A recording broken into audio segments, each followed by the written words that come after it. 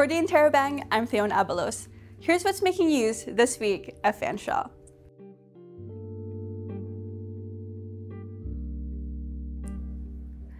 Fanshawe students performed a choreographed dance to raise awareness about sustainability at an organized event in the Oasis.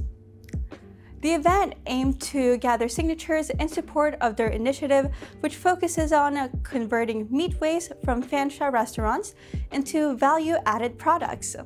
This method can be achieved by using dehydration, low-temperature oven, or microwave to reduce food waste, which aligns with sustainable development goals. Around 30 people attended this one-hour event, which featured music and promoted sustainability. You can read more now on our website. The Ontario government is allocating $1.3 million to Fanshawe College's Corporate Training Solutions (CTS) to establish free pre-apprentice programs in carpentry, welding, and automotive service technicians. The aim is to address the critical shortage of skilled labor in these industries and to train young individuals for well-paying careers. The program will involve 18 weeks of hands-on training and theoretical instruction leading to Level 1 apprenticeship certification.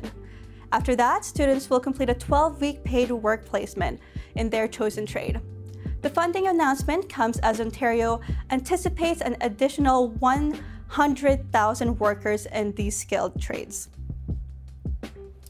Interrobang reporter Konstantinos Drossos shares his thoughts on the importance of narrative design in gaming. In video games, narrative design serves as a platform for writers to explore various themes and experiment with storytelling.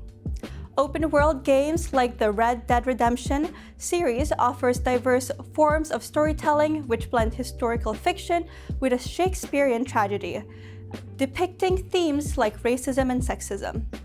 Unlike passive media consumption, video game narratives require active player participation, making the experience more memorable and compelling.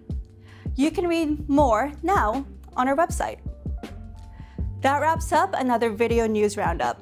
Be sure to follow Interrobang on Twitter, Instagram, and Facebook, and subscribe to our newsletter to keep up with all things Fanshawe. For the Interrobang, I'm Theone Abalos.